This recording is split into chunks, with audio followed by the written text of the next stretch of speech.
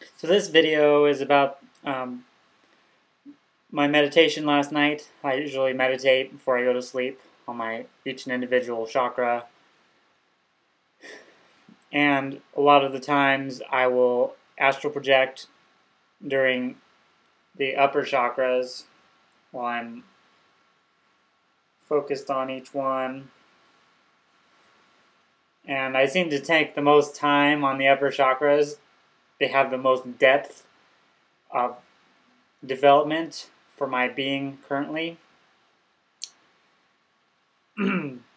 And I really had a little bit of a breakthrough.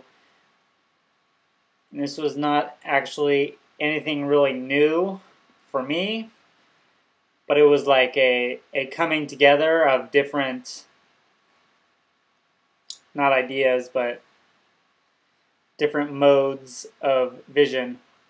And the first one would be the traditional astral projecting, project your consciousness outside of your body, and then you can see yourself in the room if you want to, and then I will take off and fly wherever I want.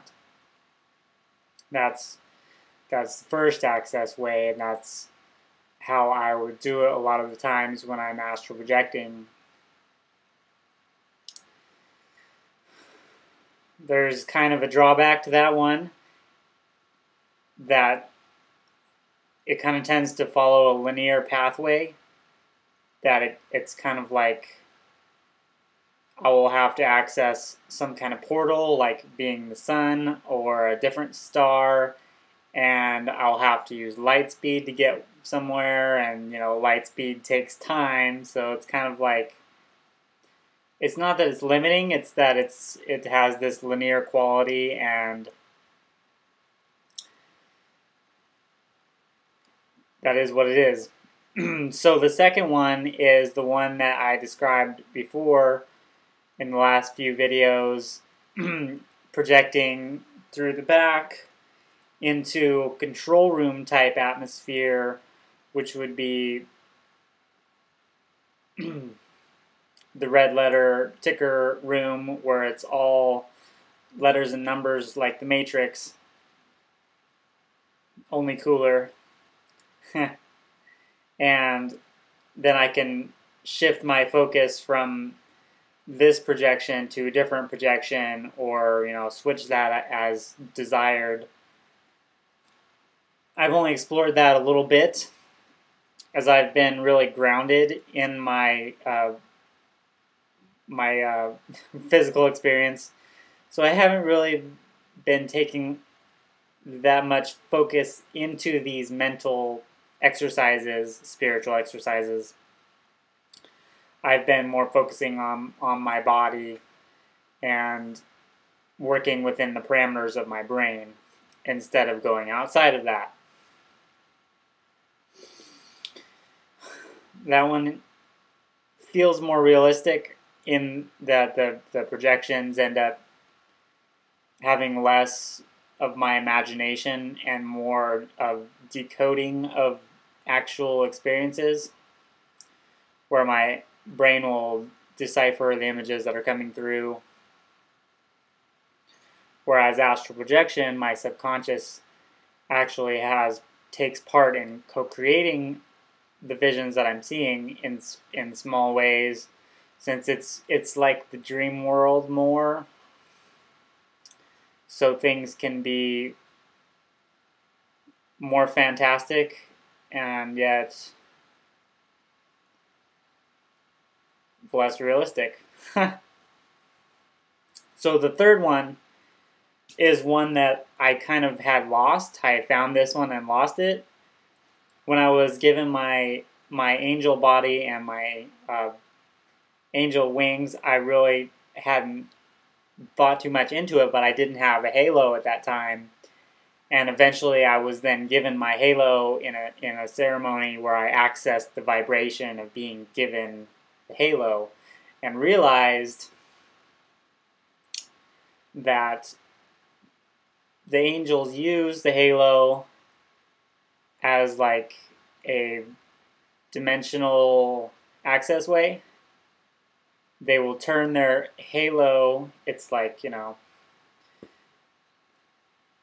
like dimensional roulette kind of. Turn the halo, and it brings you to a different. It like shifts your focus to a different dimension, realm, plane, whatever you want to really call it. So I remembered this, and a lot of my angelic experiences are really, really, kind of below conscious level, so I'm not really always accessing those.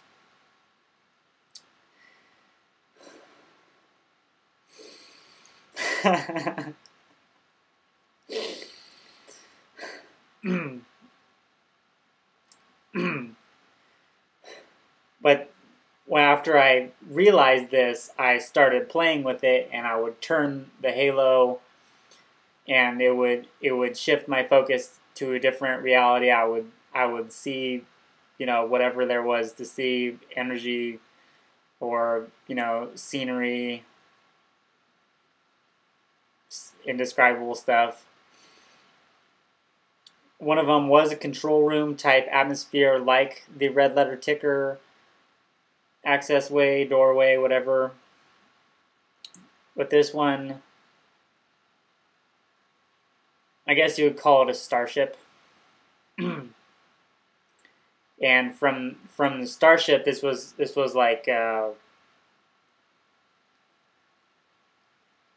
like being inside of the computer process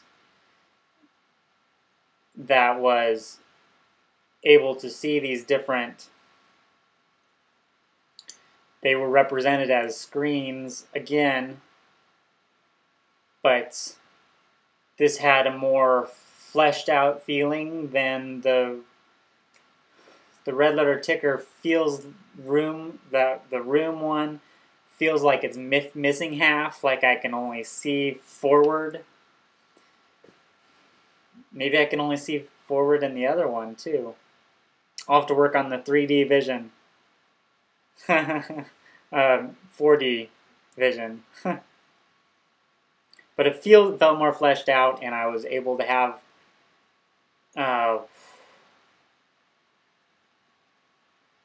more fantastic experiences. So it was like a blending that the astral projection with the fantastic parts of that was kind of blended in with the realistic of the remote viewing, so that I could have this more fleshed out experience where I'm seeing better in these other dimensions and accessing these vibrations a little bit better. So when I saw this, and I went like, whoo, I'm spinning the thing, and I'm looking around, and I was at the white light realm, or one of them. There's probably a lot of them. And this was really like, I'm seeing like these, they were decoded as like cloud-looking things, but they were like beings, and there's a white light being, looked like an ET, had like the kind of the head like an ET. And it was talking to me, and it was trying to, and it showed me a lot about the interconnectedness of dimensionality, and how every little minor thing that we, don't really think of, or maybe we do think of, that it reverberates through the other dimensions and other beings that are connected to us, and that there's a lot more pathways and within this interconnectedness that I had thought of before. So that was kind of a little bit eye-opening. But at the same time, this was kind of a new type experience in a way that I didn't really have control. Part of me was like jumping up and down and wanted to spin this thing like the roulette wheel and just have like a kaleidoscope type experience where I'm seeing, energy and beings and scenery and, you know, etc. around and round. Whoa, okay, so yeah. I think I'm really have to explain these things even to myself, because when I go into the state where I'm able to access it, that some of that gets lost on my waking consciousness. Even though I'm awake when I do these things, it's like it's a different mode of my brain than I normally access in everyday life.